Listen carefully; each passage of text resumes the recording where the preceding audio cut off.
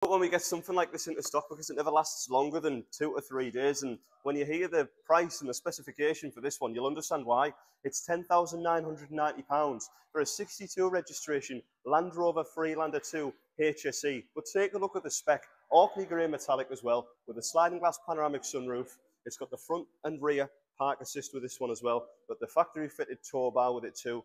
Side steps, the colour's amazing, but the spec inside as well with the full leathers, but the 3-function electric heated memory seat for driver and passenger.